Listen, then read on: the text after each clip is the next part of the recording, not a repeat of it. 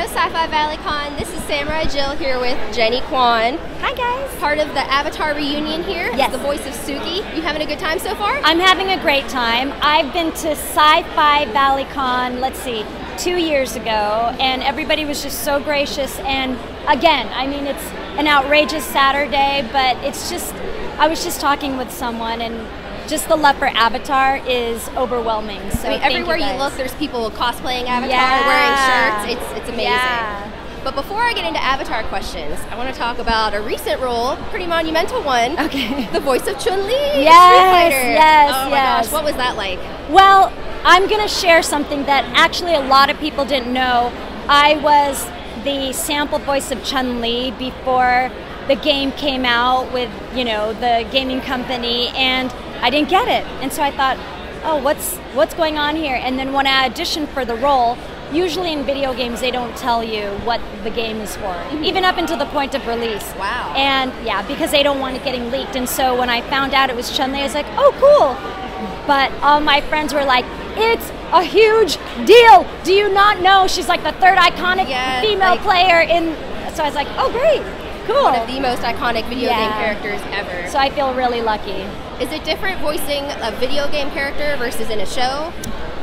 You know, it just depends. If, for example, with Suki, I did a lot of efforts as well, like fighting efforts. And for video games, depending on the video game, especially for Chun-Li, because it is a fighting game, a lot of it is efforts and fighting and jumping and kicking. Grunts and things, yeah, so it just depends on what genre of VO you're doing. But for video games, there's, especially if it's a fighting game, there are a lot of efforts involved. That's so cool. I'm so excited to play it and hear you in it. Thank you. Now, Jill. of course, you're the voice of Suki, and I saw you've cosplayed as her too. Oh, which yeah. I have so much respect for that as a cosplayer. And that makeup, thank you. Yeah. That had to be so much to wear. So I give mad props for all the cosplayers, and especially Suki cosplayers. I feel you guys, that's why we're bonded as sisters and warriors. And it took me so long not only to get in the makeup and do it right, because I wanted to make sure it was exactly how everybody would want to see the person who voices Suki, and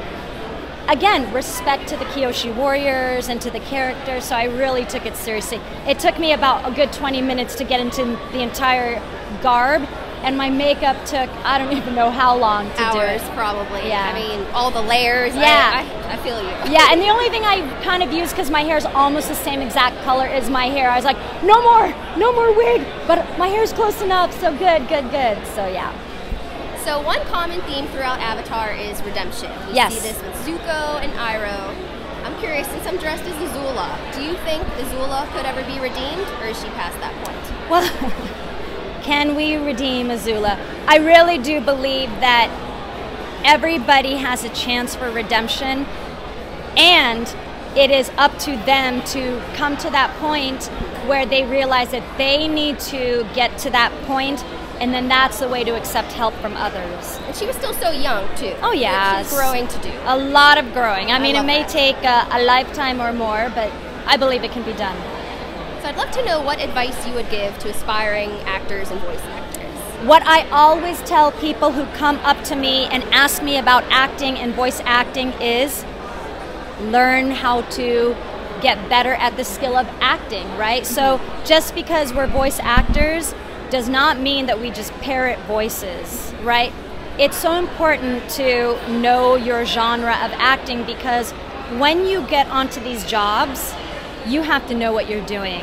And I've really learned that over the years that, for example, I do a lot of dubbing as well. Sometimes you don't even see what you're dubbing until you're doing it. And so sometimes it's really emotional and you're doing it on the spot as you're reading it. And if you don't know how to get the emotions or perspective of that character, then it's not a good thing. So practice your skills, everybody. Practice, yeah. And that's so accurate, because I've seen all you voice actors here, when you do the voices, you're doing the faces. You're getting into character a little bit every time. Right. It's not just talking. And that's especially true for voice acting, because we cannot be seen for our expressions. You have to be able to make sure that your character is communicated in a way that it reaches your audience. So it's really important.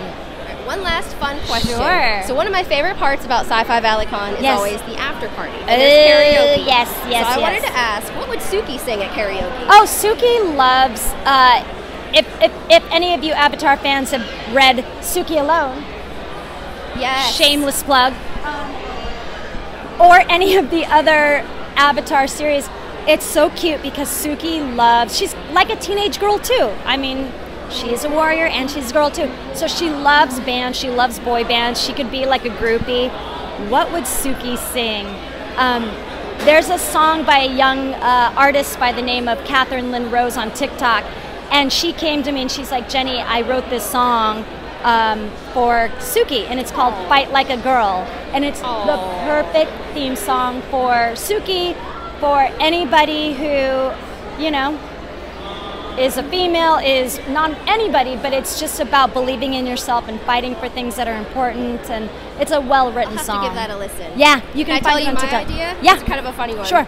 Wannabe Spice Girls. Oh Imagine my God. with the Kyoshi Warriors. I love that because I love the Spice Girls. Yep.